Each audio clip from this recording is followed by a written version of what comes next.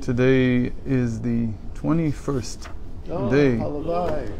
Oh, Baruch Baruch haba. haba. Came back for Rosh Hashanah. You didn't like it there? What? You came back for Rosh Hashanah. Yes. You didn't want to be in 770 for Rosh Hashanah. You're probably never in 770 for Rosh Hashanah. You got this. Anyway. Right. So we're in chapter 20.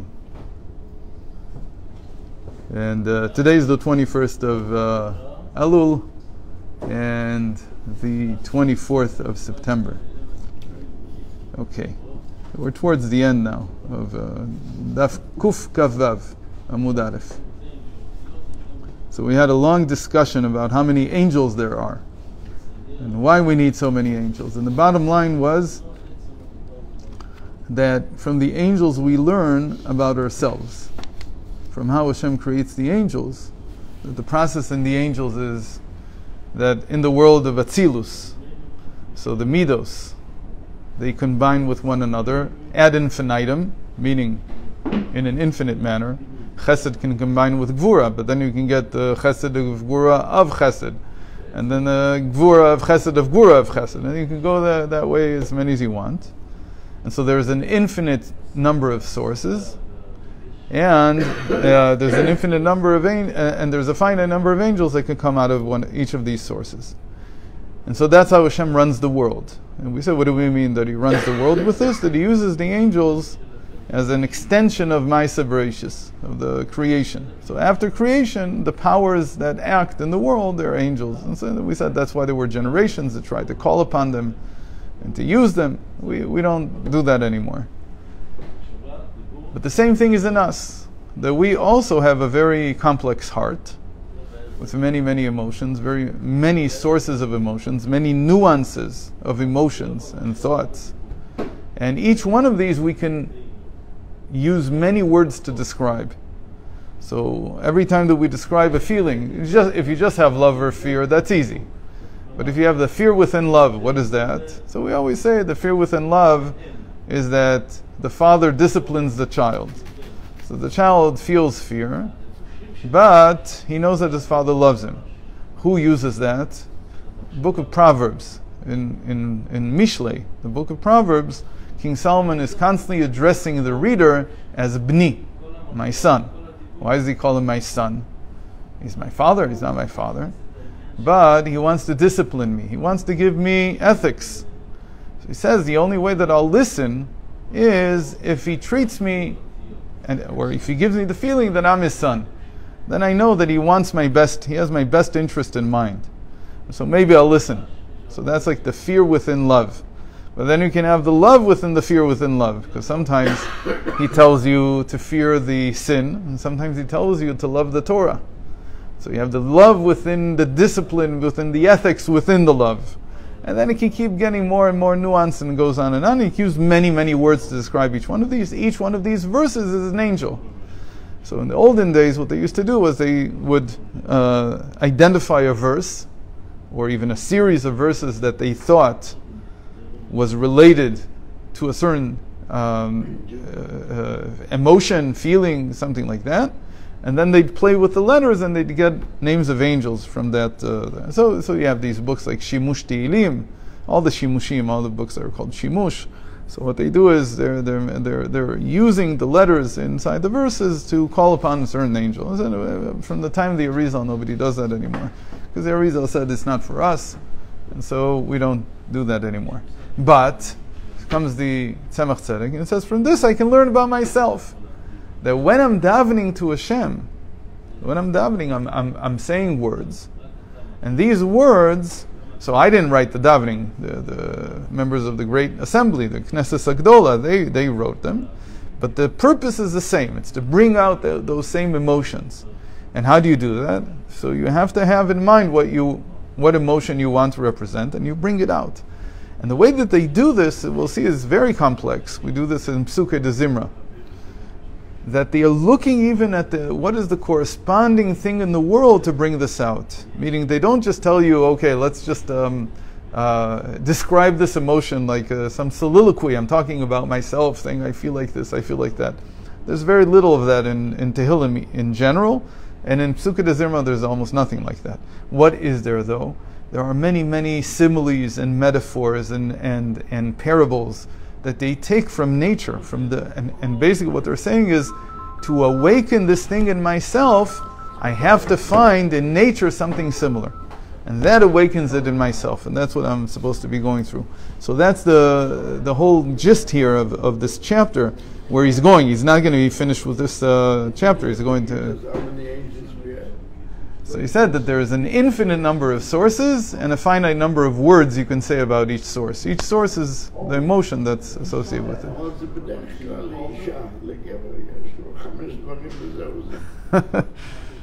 So what can we do that... So you need a feminine man. And like David HaMelech, he's kingdom, he's Malchus. So there's something very feminine about him, that he's able to articulate himself with so many words. But you're right, that men usually, the power of speech, we say... He talks once or two. Okay, we said the power of speech came down into the world, and women took 9 measures, and men were left, all the men in the world were left with 1 measure, which means that they can hardly speak. Yeah. Right. Okay. So now let's see what we're holding. So that's basically what we learned when we weren't here. Where were we? So we're like about 15 lines from the bottom of Kuf Gaf Vav Amud Aleph. ועל פי זה יובן מה שכתוב ולתבונתו אין מספר. דלכאורה תמוה איך נופל לשון מספר על התבונה והבל למימר אין חקר. Okay. So this is a whole different topic that the Tzemach Tzedek gets into in other places. There are many terms in Hebrew that start with the word ein, meaning there is none. For instance, the one that's most famous, and we've said the most times in studying this essay from him, Ein Sof. Ein Sof, with no end. Or we just translate it sometimes as infinite, limitless. But then we also saw many times Ein Tachlit. Ein Tachlit means without purpose. There's no purpose. Scientists like to say that the world has no purpose. So it's not necessarily a wrong idea. The problem is that they take it too far, that they make everything into it doesn't have purpose. But it's not true. Many things have purpose, and then at some point I have to acknowledge that Hashem has a level at which I don't understand the purpose, and there may be no purpose. I say I don't understand, and there may be no purpose. And so we say le'en tachlit, briot le'en tachlit. I don't understand what the purpose of all these creatures are, and they may have no purpose. Only you, Hashem, understands why we need all these. But here he gives us 2 new ones that we haven't seen yet. Ein cheker ve'ein mispar. Ein cheker means cannot be studied, cannot be researched, cannot be found. Okay, so for instance, so I understand that the world works by some laws, but who says I can discover all the natural laws that go into the world's functioning? So about that I would say ein cheker. This is too difficult for me to figure out. What would we say this about? So scientists don't like to say this about astronomy because they think they understand all of it, or at least they at least give that aura that they understand. But let's go to medicine. In medicine, everybody agrees. Ein cheker, we don't know. we know much less than we know. What do? We trial and error. We try all kinds of things. Sometimes this works. Technology shows you know less. Okay, the more you know, the less you know. So we try all kinds of things, and medicine is not an exact science, as they say. It's a trial and error. What will work, as Reb Nachman says, and I just saw a letter from the Rebbe recently that he says exactly the same thing. It's from the Gemara, really, but you don't know if it's from the Talmud. It's the statement from the Talmud. The Talmud says that medicine, healing, depends on 3 things: the doctor, the medicine, and the time it's administered. So you have to have timing in medicine. It's not as simple as it looks. There's medicines that will work in a certain time. Again, sometimes it's during what time during the day. Sometimes it's what time during the disease, in the progression. Sometimes it's even not connected to the disease. It has to do with the person's moral stance, whether he's done tshuva, other things. You give him before he's done tshuva, the medicine doesn't help at all. You give him after he's done tshuva, wow, boom, it helps perfectly. But it's not just the timing, it's the medicine. Which medicine you use, this we know. Even when you have a whole class of medicines that are the same thing, same exact mechanism, some work and some don't for certain people. We don't know why. And it's the doctor. It also depends on which doctor is giving it. Modern medicine hates this. They don't like to hear that it depends on who the pharmacist who mixed the medicine is, who the doctor who did the diagnosis is, who the doctor who's administering the medicine, if it needs to be administered internally. They don't like to hear this. But it's all dependent. It's very dependent. So we don't understand. It's ein cheker. It's without end, these issues. They have some kind, the assumption is they have some kind of logic to them, but the logic is too complex for a human being to understand. Maybe AI will be able to figure it out. That would be interesting to see. Because AI doesn't think like a human being, it doesn't think at all. It just goes by patterns. And it can see patterns that human beings can't. So maybe it'll discover things, and we still won't know what the mechanism is, we won't understand the logic, but we'll know that there is some kind of pattern here. So maybe that'll work, and I've been waiting to see this happen, and I don't see them going in this direction yet. They haven't figured this one out yet. In any case, so that's called ein cheker. But there's also ein mispal, with uncountable things that are uncountable. What is uncountable? For instance, the number of grains of sand on the beach. It's uncountable. You can estimate what it is, but you can't count it. Doesn't matter what you'll do. You can never count it. You can only estimate. How many drops of water in the ocean? It's uncountable. Ein mispal. How many stars in the sky?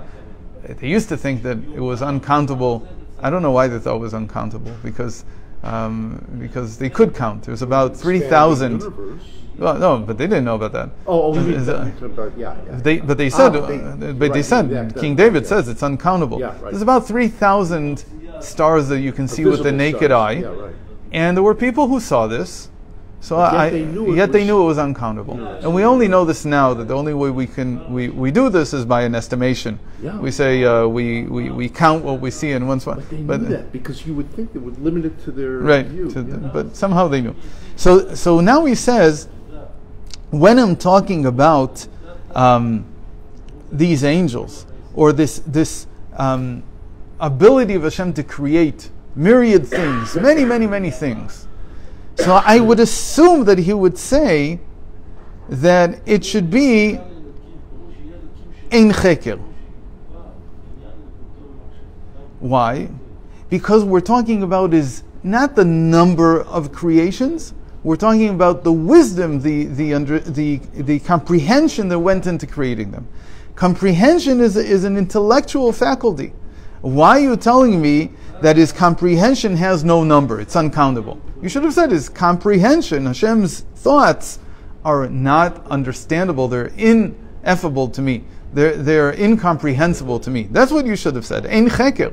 Why are you saying, in the pasuk, we say this every day, Ulitvunato en mispal, and his comprehension has no number. It's uncountable. Achayinyan de tvuna otiyot benubat. So he says the first thing to know is something that the Alter Rebbe mentioned. This was one of his greatest innovations. It's surprising this is an innovation, but it was. He writes it in the Tanya, in a footnote in the Tanya, in one of the footnotes, that tvuna, that the word tvuna, comprehension, is made up of the letters of ben uvat. Okay? Ben uvat. Now, somebody will ask, how do you figure that? You have to use the bet twice. But that's why it's a chiddush, because it's not so simple. Tvuna is taf bet vav nun hey, and the Alter Rebbe says it's ben vebat, a son and a daughter. Ki hine yesh bina ila uvina tata. There are two types of understanding. It's very important to know. When the Arizal, the Zohar describe understanding, they say there is the higher understanding and the lower understanding. Bina ila, bina tata. פירוש בינה עילה, היינו עצמיות ההשגה, שאינה מקור למידות. He says, the higher understanding is a purely intellectual faculty. It does not give birth to emotions. It does not lead to emotions. It's like math. It's like the study of nature. If a person looks at the laws of mechanics and says, I'm insulted, or I love these, they're using some kind of metaphor. You don't get insulted and you don't love the laws of mechanics. You don't get insulted or love numbers. Now let me make this clear because this is a huge problem. There's a lot of people who deal with either gematria or unfortunately with numerology, and then they come to think that there are good numbers and bad numbers. They say, 358 is a good number. Why is it a good number? Because it's the name of Mashiach. Mashiach equals 358. It must be a good number. On the other hand, 358 is also the gematria of Nachash, of the serpent. So is it good or bad? So anybody who attributes emotions, an emotional measure or attribute to a number misses the point. They don't get it. They're mixing it up. And I said this about whatever his name is, David Attenborough in BBC many times, that he tells us what's going on in the animal kingdom, and he makes it into a human world with good and evil and all this. My wife watches a lot of these, so recently she's shown me a few, and he says it's better because he's now talking about struggle. Instead of talking about this is good or bad. Struggle, that exists in the animal world, and you can't say whether it's good or bad. It's just struggle. Good and bad is a human assessment, and it has to do with our heart. It has nothing to do with the mind. So if somebody thinks about good and evil, about physics, or about chemistry, there are good elements and bad elements. They're not good and not bad. They're just elements. So that's a mixing of categories. It's a categorical mistake. So this is called higher understanding. Supernal understanding, bina, is pure intellect. It has no connection to emotions. You don't connect it. It's not connected at all. Sheina makor lamidot. Can, but that they don't mean love in the emotional sense. They mean they have a knack for it. They mean they enjoy it. But what are they talking about? They can't say, but physics is better than chemistry because I enjoy physics. No, it's you personally. You have a knack for it. You have a connection to it. But it's got nothing to do with the thing in and of itself.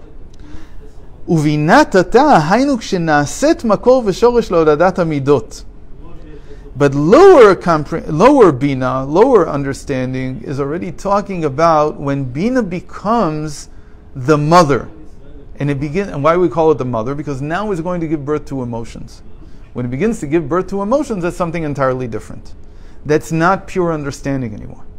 That's already, like somebody would say, I love physics. Okay.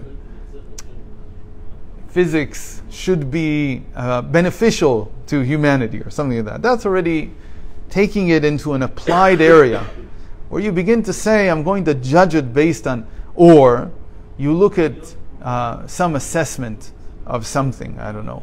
You read a novel, and the novel's purpose is to give you certain emotions. It's to make you feel a certain way.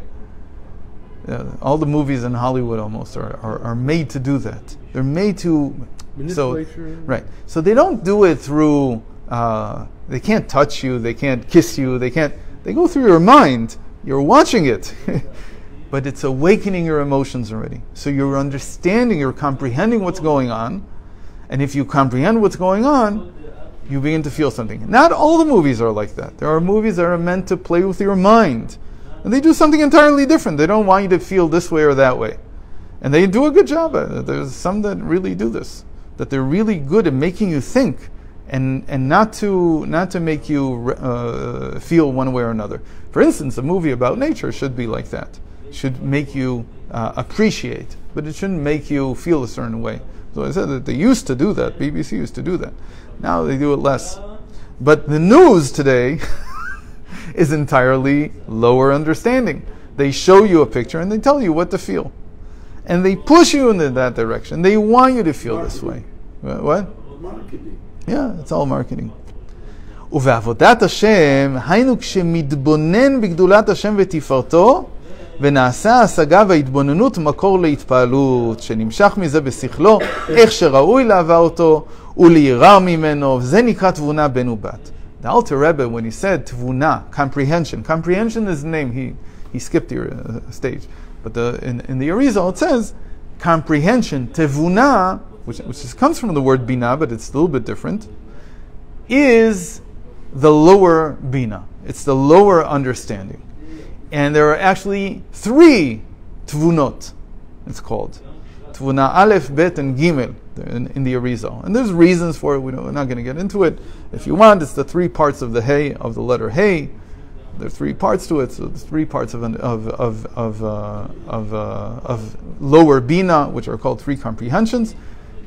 If you need a metaphor in the scientific world, so that's physics, chemistry, and the more scientific side of biology, not evolution. Evolution is already when bina is in an external sense, and it begins to have imagination. The power of imagination also comes from comprehension, but it's the external, the exterior of it. So evolution and everything that has to do with that is the exterior of comprehension.